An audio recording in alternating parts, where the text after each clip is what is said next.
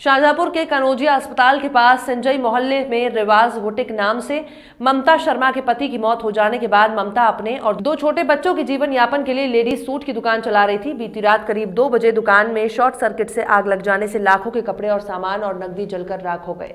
ममता को उनके दुकान मालिक वाहिद खान ने बताया कि रात 2 बजे उन्हें फोन कर आग लगने की सूचना दी। जब ममता ने देखा तो दुकान में सब जल चुका था। ममता जब जोर जोर से रोने लगी तब मोहल्ले के लोगों ने मिलकर जैसे तैसे आग को बुझाया। लोगों ने फायर ब्रिगेड को फोन भी किया लेकिन कोई भी मौके पर नहीं पहुंचा। 112 पर भी लोगों ने फोन किया लेकिन कोई भी अधिकारी मौके पर नहीं पहुंचा।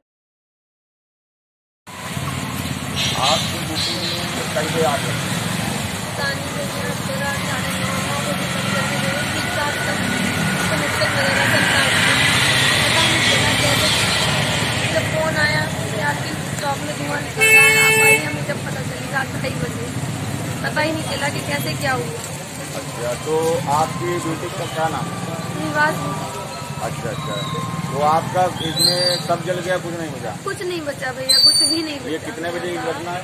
ये 2 बजे हमें पता चली है। 2 बजे जब ये हमारी दुकान मालिक है, उनकी वाइफ भाभी हमारी आई बाहर, उन्होंने देखा कि धुआं वगैरह निकल रहा है। तो खोला, देखा तो हमने फोन किया कि आपकी बुटीक में धुआं निकल रहा है, आप जल्दी आइए।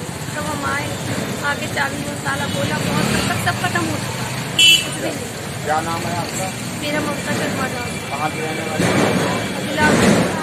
अच्छा, यहाँ आप किराए पे रहते हैं? आपके परिवार में कौन कौन है? मेरे परिवार में